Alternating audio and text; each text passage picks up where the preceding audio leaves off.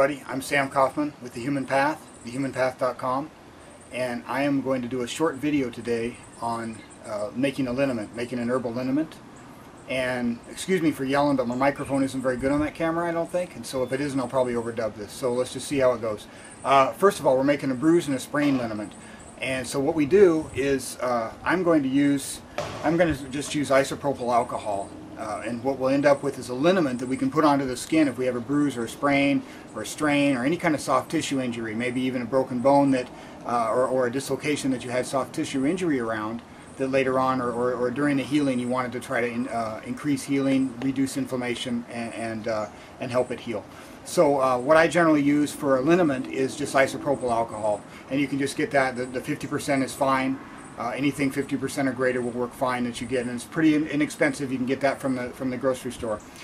So this is obviously not for internal consumption, both because of some of the herbs we're using and because isopropyl alcohol is poisonous. So you would never take this internally. Secondly, you would never put this on broken skin.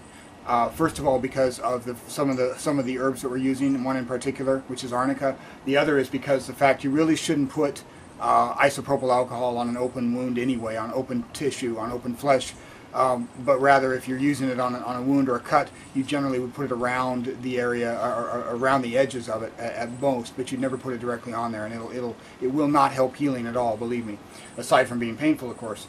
So those are the two ingredients really that we have. And so what I did was, about a couple of months ago, actually, this has been sitting around for a while, which is fine. A couple of months ago I put several herbs together in a formula, and I will list those herbs and put pictures of them on this video as well. But they are, off the top of my head, I think they're arnica, and I'll put the scientific names on there so there's no confusion. But arnica montana is the scientific for that. Black cohosh for pain and for muscle relaxation. Juniper berry. I believe there's prickly ash in there, both as a carrier and also for inflammation. And white willow bark. And I believe that's it. Oh, St. John's wort, I'm sorry, also for pain. So I'll have those listed. I have them written down, but again, it's been a few months, and I had some different formulas, and I think that was this particular formula, but it'll show up on this video. So anyway, what I did was I took those and put them together and mixed them in a 1-to-1 ratio.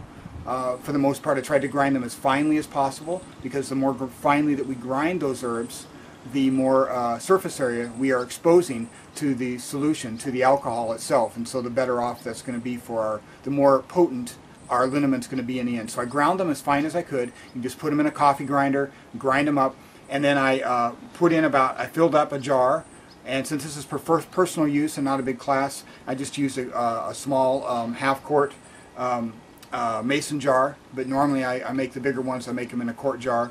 So I put it in a jar, and I filled the jar up about halfway with my herbs, a little more than half actually, like a little past half, and then I went ahead and filled up the rest with alcohol, or the entire jar with alcohol. So it looks, by sight, it looks like a 2-to-1 ratio. That's not exactly what's going on there, and I'm not going to get into ratios on this video. This isn't intended to be go into that kind of depth and explain all of the different types of things you can do for that. But this is, believe me, that particular just 2-to-1 by volume, the way that you're looking at it, that kind of a ratio generally is going to be a very potent and a very strong mixture. And so that's what I did. Let it sit for a while, and every day, a couple times a day, I would shake it up and make sure that all of these herbs got exposed to the alcohol.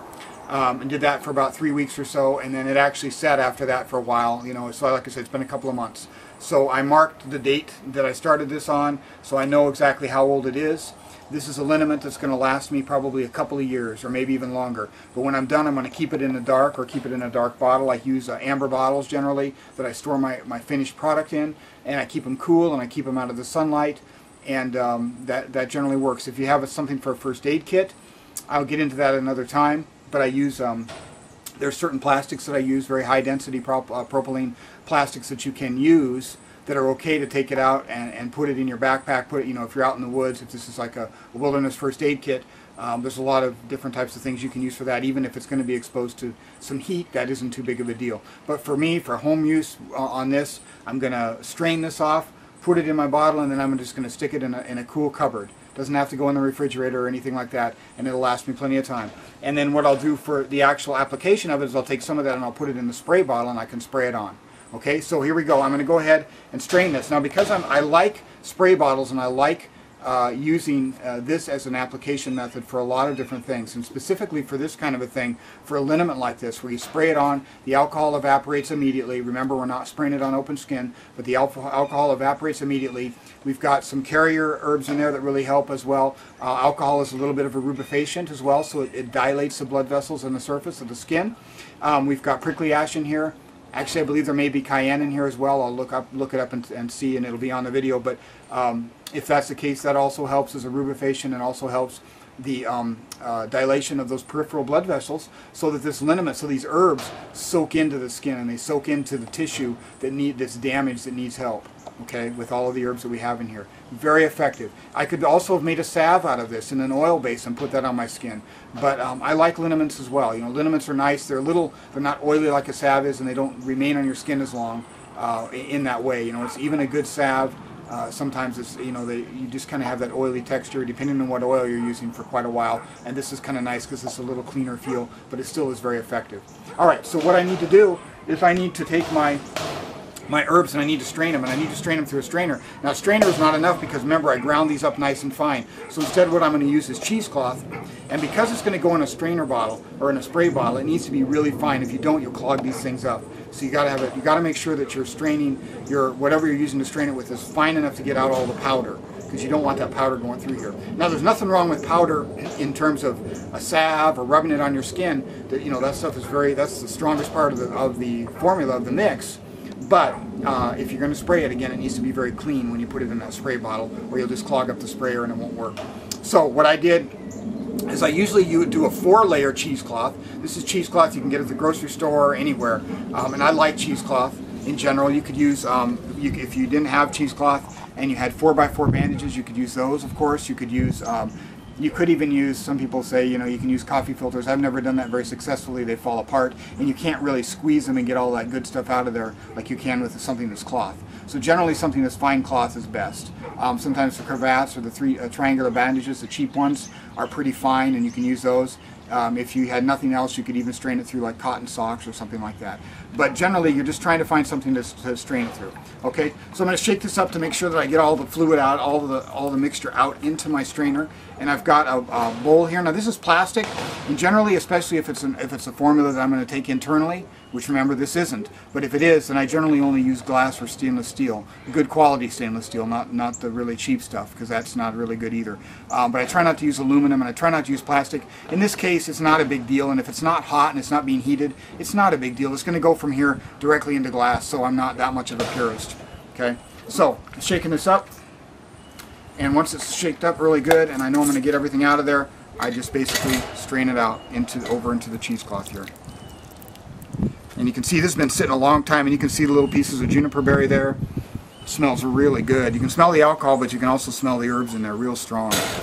Okay, and then what we're going to do is we're going to just squeeze this in, and you could just let this sit and drip, but I like to I kind of am patient, and so I like to go ahead and get this out of there as quickly as possible. Plus remember, this is isopropyl alcohol, which means it's going to evaporate pretty quickly.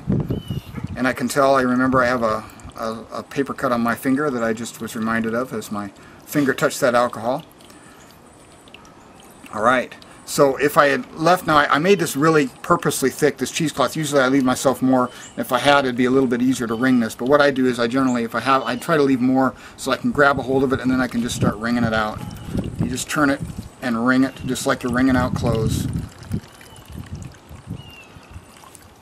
And then what I'm going to end up doing is putting it in my amber bottle there, and that bottle's bigger than it needs to be, but I don't. That's the only size I have, so that's what I'll be using here.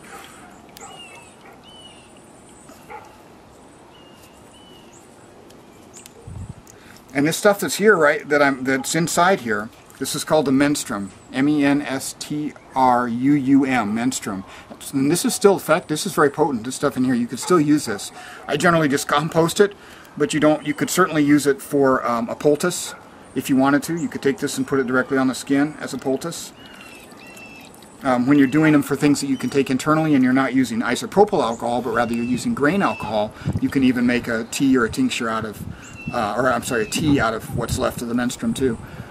Or you could do it for a bath, you know, again, not with the isopropyl alcohol, I wouldn't recommend necessarily, but certainly if you're using grain alcohol and you're making a regular tincture that you're going to be able to take internally.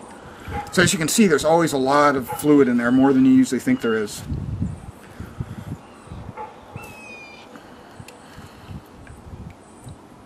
Okay, I've still got more in there probably I could get out, but I'm going to go ahead and cut it short. And then from here, what I'm going to do is I'm going to pour some into here, and then I'm going to pour some into my bottle just so I can demo the spray.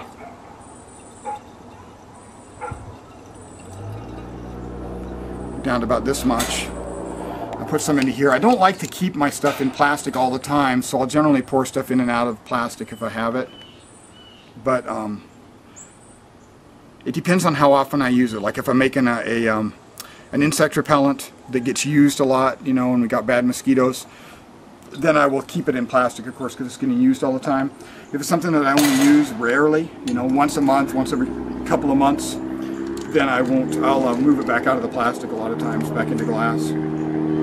I try to use the high density stuff so that you don't end up with that plastic, you know, the plastic bleeding or leaking it all onto it. So here we've got the final product, and this is just basically, again, you know, I have a bruise or I have a sprain or a strain or whatever it is, I can just go straight directly to that now, and then once I get my fluid in there, I can just spray that directly on it, okay?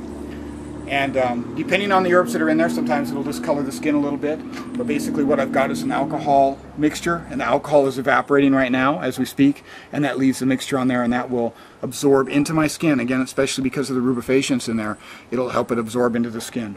Okay, it doesn't necessarily, it feels dry, but it's still absorbing into the skin there. Okay, so that was the class today on making liniments for bruise and sprain, and hope you enjoyed it, and I'll have some more coming up. Thank you.